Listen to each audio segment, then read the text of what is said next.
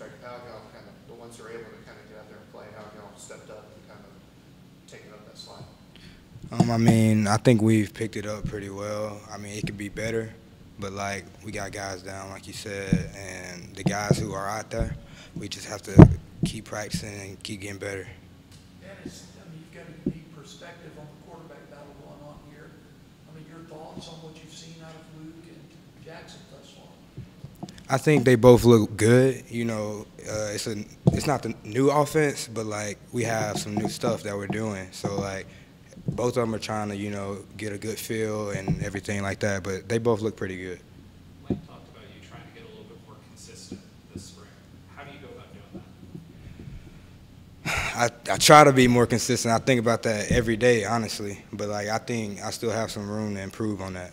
Like what do you need to do more consistently? Just play at a high level consistently. Don't show glimpses of being high and then being low and then being back high. Just stay in that top tier. In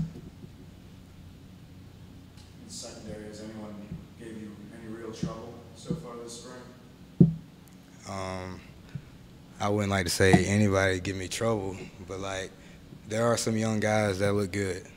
Like freshman corner number 20, Davis. Yeah, he's pretty good. Do you like staying in contact with Ontario or any of those guys about kind of taking that next step in your college? Ontario obviously made like a really big jump from from between years. Have you kept in contact with him at all? Yes, sir. I still talk to him. I mean, he's told me like how everything goes with like the NFL and like the questions they ask and things like that. So like I just try to prepare for that. Yes, sir.